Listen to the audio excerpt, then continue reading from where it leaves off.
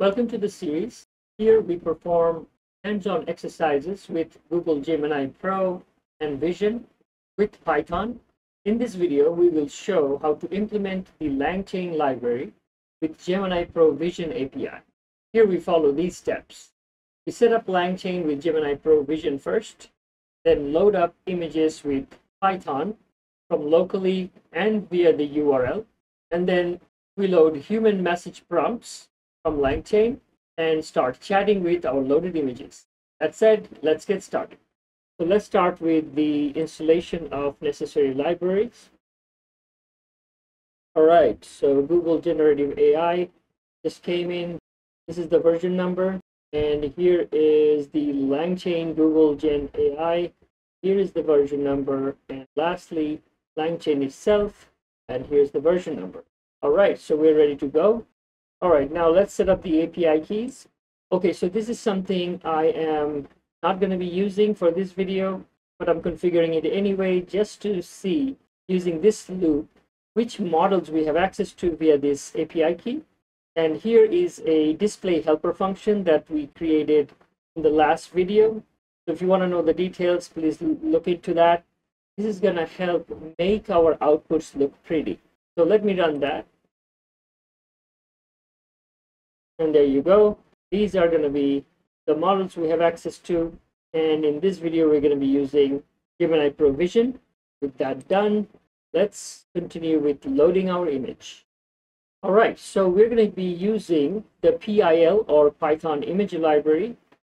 Here, I'm bringing in the image class. I'm bringing in the image object here. I'm bringing in the image class and invoking it here to load up this image, which I uploaded right here.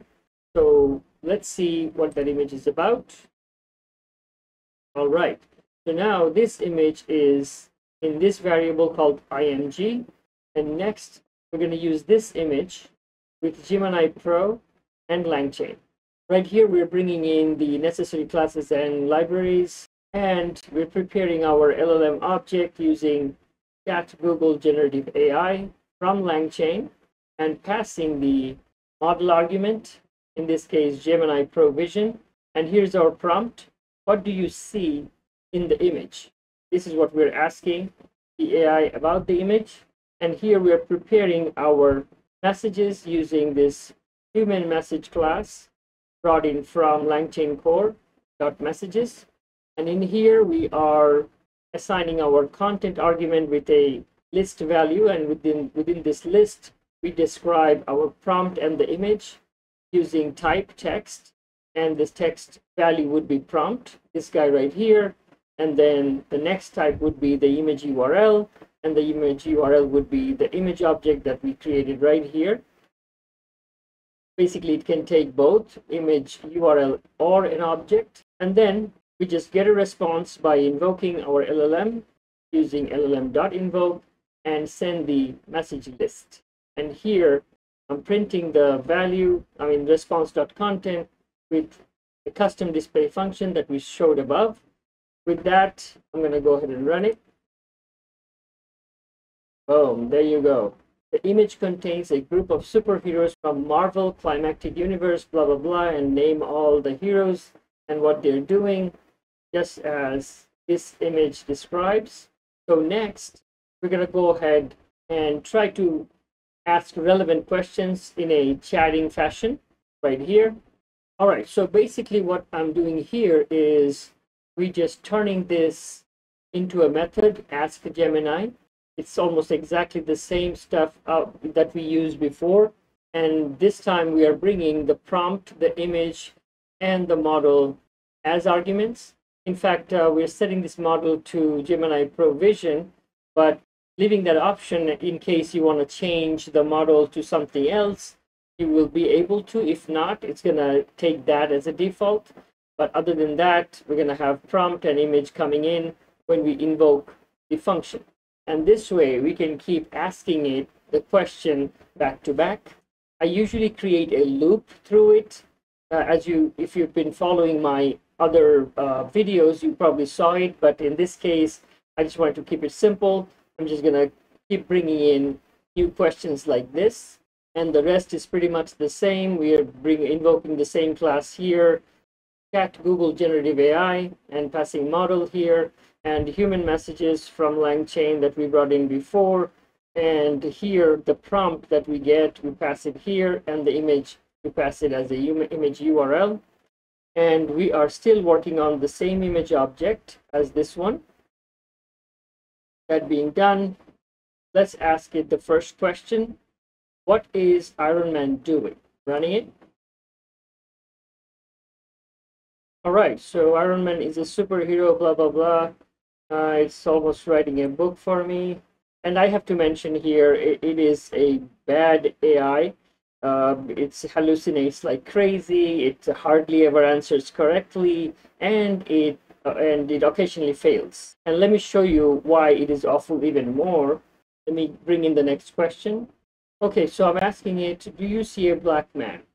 Right, a simple question, and basically I'm targeting to Samuel L. Jackson here to see if it recognizes it, but it really did something weird last time, so let me see what it does this time. Boom, there you go. And it crashes because it thinks harassment is medium and hate speech is high just because I called somebody a black man. I mean, what kind of a stupid AI is this? I mean, even if you ask Samuel L. Jackson himself, he's going to say he's a black man. What is he? Is he a green man or a yellow man? I mean, what the hell? But it fails. My goodness, man, Google Gemini sucks. Anyway, so let's go on asking it some other question. Okay, so let's ask it, how many heroes do you see? All right, I see 6 heroes. Great. So let's see, 1, 2, 3, 4, 5, 6. Yeah, pretty good, not bad. Let's do the next question. Do you see Black Widow?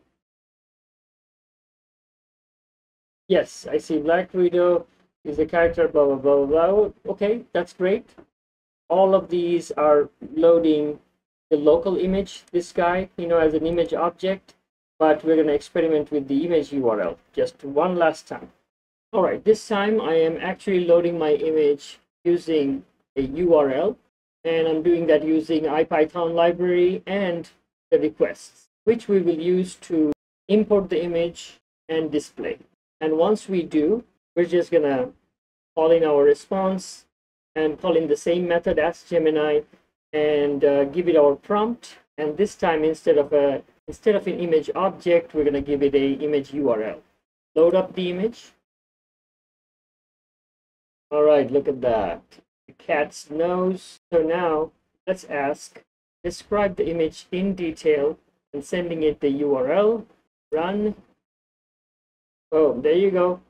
The image shows a close-up of a cat's nose, blah, blah, blah, blah, blah, which is accurate. Great.